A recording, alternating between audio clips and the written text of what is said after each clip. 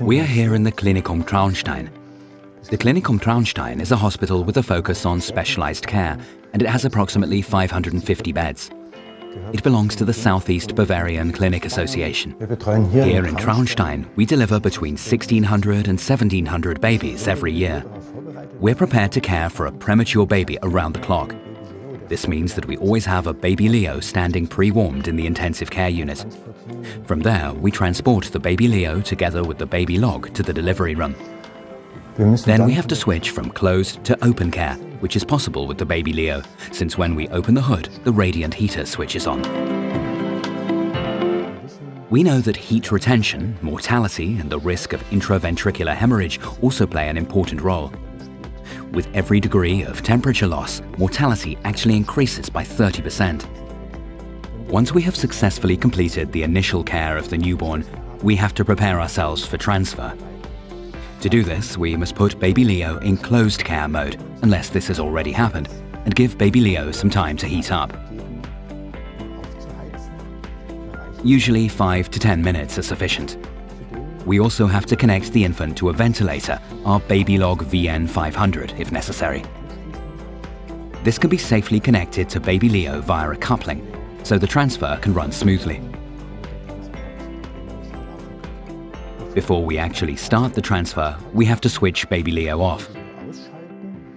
Since the device was preheated, we know it can retain the heat to keep the infant stable for the length of this transfer. When we prepare the transfer from the delivery room to the neonatal intensive care unit, we make sure that baby log and baby Leo are safely coupled together. Usually there are 3 of us in the delivery room, i.e. a neonatal nurse, an assistant doctor and a neonatologist, and 3 of us accompany the transfer.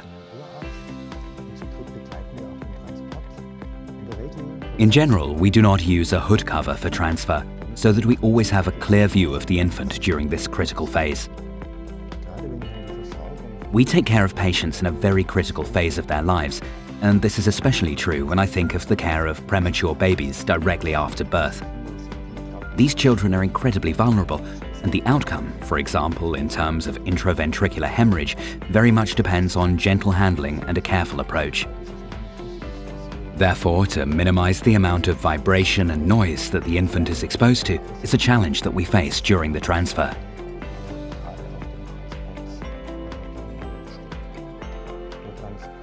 The transfer in our clinic from the delivery room to the neonatal intensive care unit takes about 5 minutes.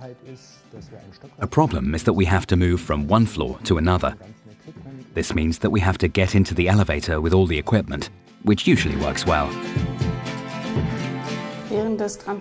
During transfer, it is important that someone pushes the handles in the front and in the back. This is very simple with the baby Leo, since the ventilator is coupled with the unit, and thus one can move both together quickly and in one direction. When we arrive at the unit after transfer, the first thing we need to do is connect the baby Leo and baby log devices to the power supply and the gas supply. Then baby Leo starts up again and immediately resumes its thermoregulation function.